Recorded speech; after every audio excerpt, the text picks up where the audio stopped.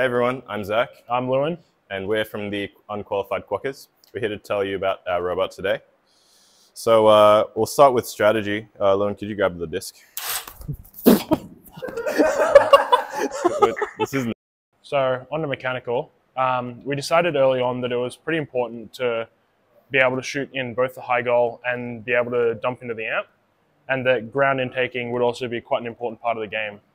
To achieve all of this and to keep it all simple, we decided to have an arm. It's basically the key to this whole operation. It allows us to pick up off the ground, shoot into the high and deliver into the low, all while keeping us with a low center of gravity and able to go under the stage to dodge any defense. So we decided to integrate both the intake and the shooter into one simple package. We have our double roller bottom and top on the intake, which will feed the ring in off of the ground.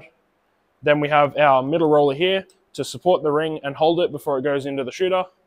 Then we spin up our shooter and the middle ring pushes it into the flywheels, allowing us to kind of control when we shoot it. So with our climber, we wanted to have something as simple as possible, just mounted to the arm. When we tried to climb, we had our hook location pretty much here. When we climbed though, our center of gravity was way too far back, and so we twisted and the bumpers on the back were rubbing against the ground.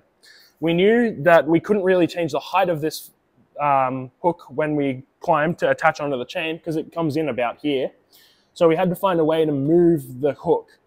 Now we didn't want to add an extra motor because we didn't want to make it any more complex than we had to. So we hooked up a string on a linear slide so that when the arm comes down, the string gets shorter because of the cam kind of 10-inch wheel that we've put on the axle, and it pulls the hook down so that once we've climbed, we've actually shifted our climb point. That means that our center of gravity is now close enough to the hook that our back bumper does not scrape against the ground and we count for a climb. So the design of this robot has made it really simple for the control systems and autonomous.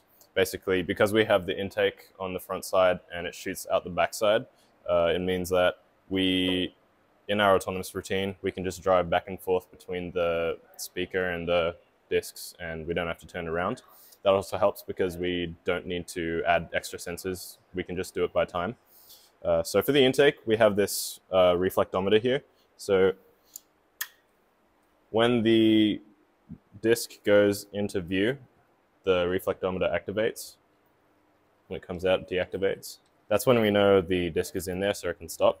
With the shooting, we have a limelight down here. The limelight gives us left and right, as well as up and down. And the up and down we can turn into a distance. And based on the distance, which is another awesome thing about this robot architecture, is that we can adjust the angle of the arm to adjust the angle of our shot. So if we're really far away, we can bring the arm lower, and if we're really up close, we can bring the arm really low to get that high lob shot. That pretty much sums it up. Zach, myself, and the rest of the Quokkas wish you a great season and good luck. Good luck.